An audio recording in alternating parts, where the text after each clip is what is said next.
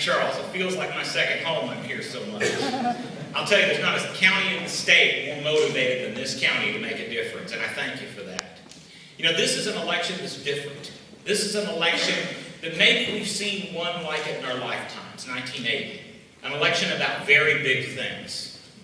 This isn't about changing personnel. This isn't about what letter a politician wears on his chest. It's about the nature of our country. And I'll tell you something. I'm going to talk a little bit today about how I think Republicans get it wrong in our talking points. Because I keep hearing that the economy is the issue in this campaign. And it is not. The economy is not the disease. The economy is the symptom. The disease is the loss of our freedom. That's what we're saying.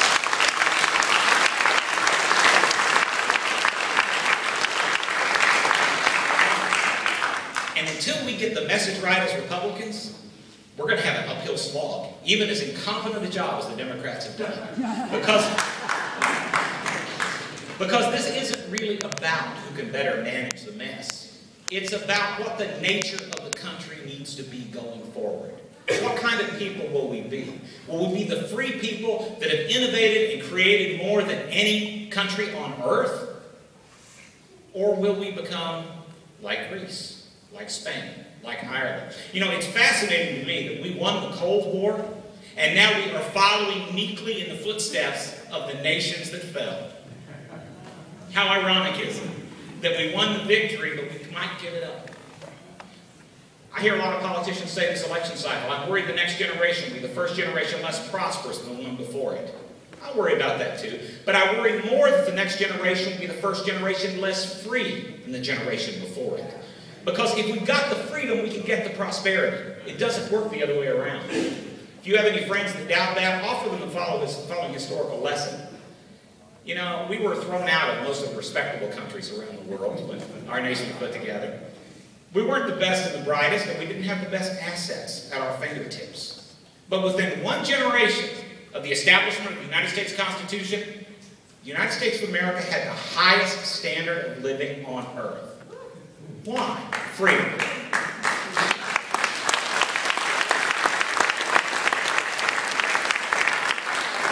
And if we take our eyes off that prize and begin staring at minor side issues, we'll miss the point, and we'll miss the importance of this moment in history.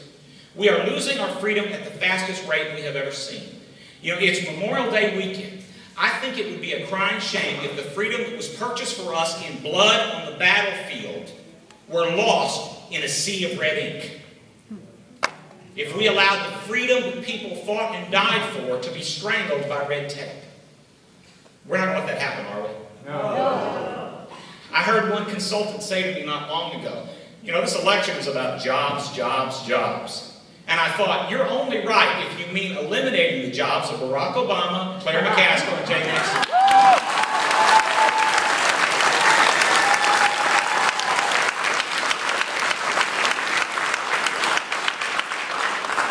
I'm not going to say a lot about Jay Nixon tonight because I don't think he deserves it.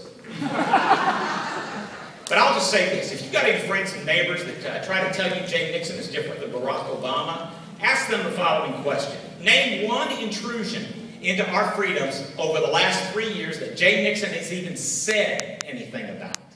Not done something. That'd be asking far too much. Said something.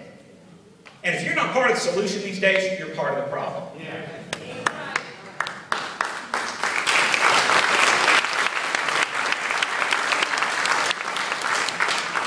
Jay Nixon is just simply Barack Obama's Missouri accomplice. The Chicago way has moved west to Jefferson City, and we have to unearth it.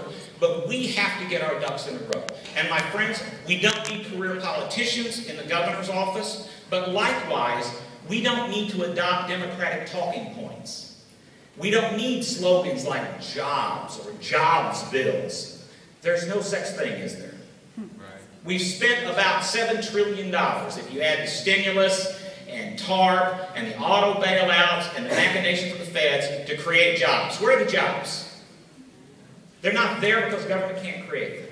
Government has to get out of the way and let the private sector work. And that's the lessons politicians don't want to learn. And we don't need someone to better manage the mess. What we need is someone to lead the fight for freedom.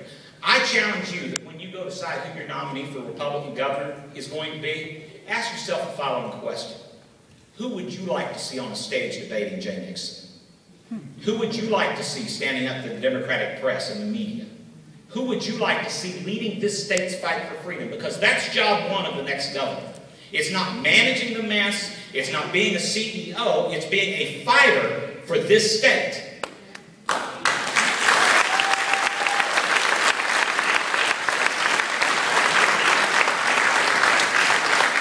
My friends, we are facing a moment in time where we decide what government will be like.